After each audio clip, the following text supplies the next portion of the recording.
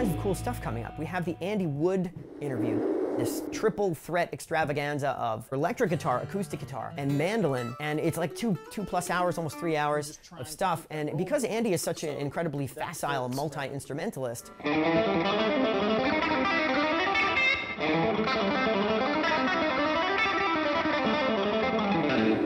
we came up with this idea of recording bluegrass standards, basic versions of bluegrass standards that someone could learn from, but doing the same tune on both mandolin and guitar.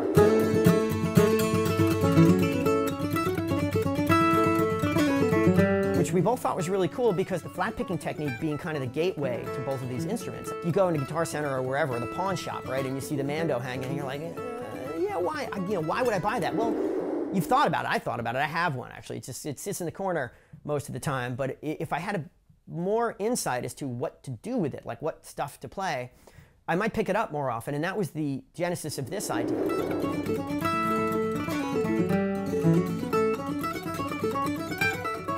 So we did the same, more or less the same tunes, a handful of them, with his arrangements. They're not intended necessarily to be identical because the instruments aren't identical. The mechanics are different principally because, well, one of the reasons, obviously, the dual courses of the strings, but the other thing is because of the tuning. The fourths tuning on guitar means there's more cross-picking on guitar, ironically, than there is on mandolin, even though you would think of like the hardcore bluegrass mandolin, right? But there's some of these things are actually harder to do on guitar because you have more one note per string sequences that need to happen. So the arrangements are not exactly identical. It's more like, how would you take this standard tune and translate it to the other instrument in a way that would be kind of natural for that instrument to play. And we're going to take these renditions with the slow motion camera in both cases and package them up with the tablature and include them as part of the interview. If you've watched any of the clips that we've put up about Andy's interviews so far, you may notice that they appear to be from two different interviews. That's because they are. Actually got back on a plane and went back to Knoxville, Tennessee to do this second round after we hatched the dual mando guitar concept. I'm just trying to keep that roll going. And the second interview that we did, we ended up touching upon a bunch of cool mechanical topics that go beyond just the standards, like it's doing. So it was a great thing to actually do again, because a lot of times these interviews, you head down there once, and then you're sitting on the plane and you're thinking, oh wait, we could have done this, or I should have done that, because the conversation itself becomes the catalyst for more things that you want to ask. We did this with Carl Miner. We went back a second time to meet Carl because you know more. Like years later especially, you learn more and you can ask better questions and really get to the heart of some of these technical ideas. And that's kind of what we're really trying to do here. So the Andy Wood thing is a great example of that. After Andy, we have the absolutely spellbinding dual guitar attack of, can you have a spellbinding attack? I don't know, but it's definitely spellbinding. Strunz and Farah.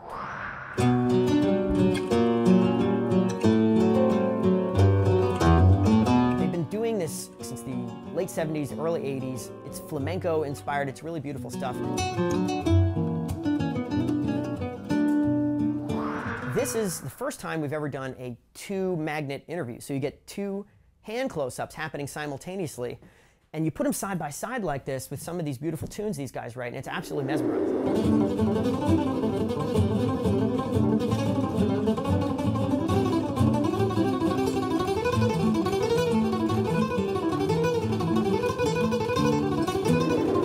See the differing mechanics, that they have very different approaches.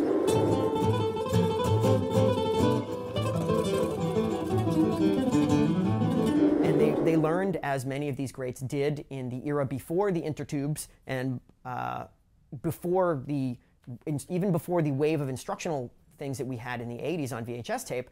It's amazing that people got this far figuring out this stuff. It's almost like magic. So that interview's coming up, and it's really a great blend of the technical plus the musical.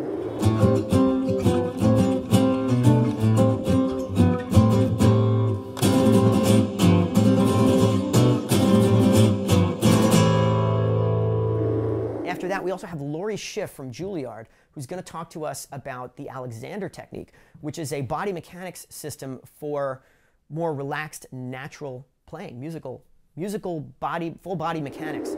This is actually hands-on practical. We actually go down to Laurie's studio. It's amazing how quickly you can feel the difference with very simple shifts in your posture, simple shifts in terms of where the weight is sitting. And I didn't really know what to expect with this.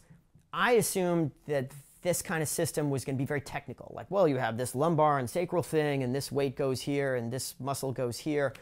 And there's a funny moment where at one point she's like, stop, stop thinking technically, just turn that side of your brain off, which is kind of ironic considering what we do here at Cracking the Code, right?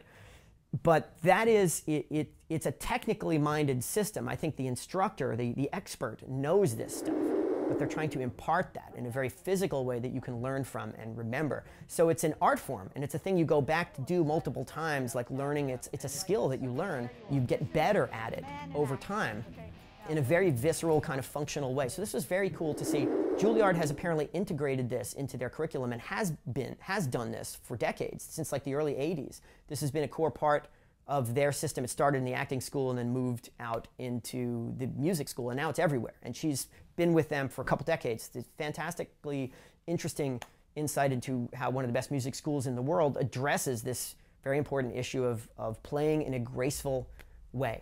So tons of awesome stuff coming up. These are just a few things off the top of my head, but head on over to troygrady.com/mechanics if you want to see some more clips of these things.